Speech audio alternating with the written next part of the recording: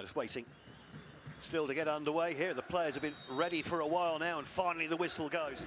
Well, teams came onto the pitch, the Stade Saint-Juillet in Algiers in Champions League Group C. Matchday 1. Belouizdad at home to the Orlando Pirates, and it was the visitors who took the lead 5 minutes in here.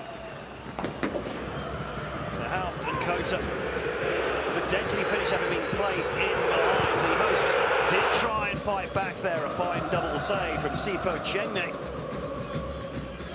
denying the Reds at point-blank range there.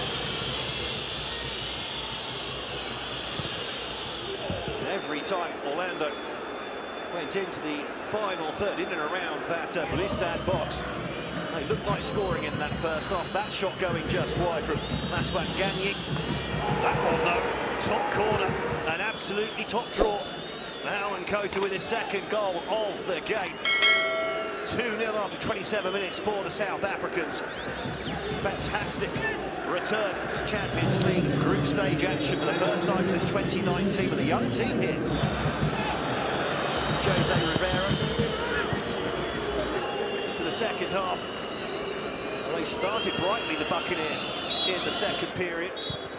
But after that, really, it was all about attack against defence. South African substitute Kanyisa Mayo coming on for the Algerians, putting that free kick just wide.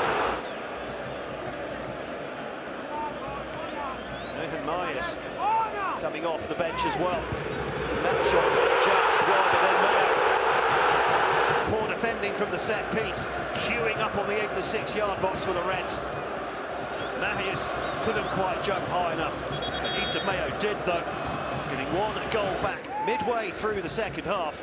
And the chances kept on coming. Captain Islam Slimani there, denied by a great block coming in from Sabisi.